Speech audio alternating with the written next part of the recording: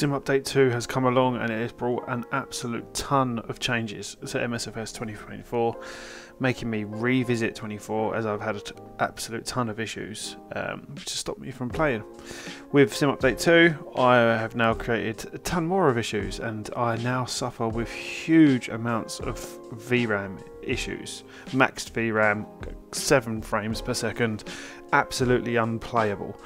But I've managed to find a fix on Reddit, and I've seen so many other posts on Reddit of people asking for fixes, and it doesn't seem that many people keep going back to this one post. So this one post is to disable resizable bar in your BIOS settings. Now it's not as complicated as it sounds, especially if I can do it. Credit goes to No Cryptographer 3175. I also did the 4GB decoding disabled as well,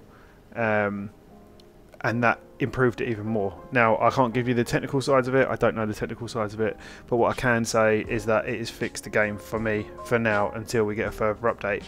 You can use GPU-Z to find out if resizable bar is enabled. If it is enabled, you will need to go into your BIOS settings, and in your BIOS settings, mine was in the PCIe settings, I could disable it. Once disabled, once restarted, the game now was not maxed out on my VRAM. It was back to being playable as it was in Sim Update 1. I also managed to find a post on the MSFS forums, people confirming this fix working for them as well. So what I'll do is, in the post below, I will link the Reddit post, the MSFS post, GPU-Z to do it, and anything else that I find relevant. Hopefully this fixes the game for a lot of people as it did for me, because it was truly unplayable before I done this fix. We'll keep it nice and short and sweet. Hopefully that is enough. Hopefully it fixes your game.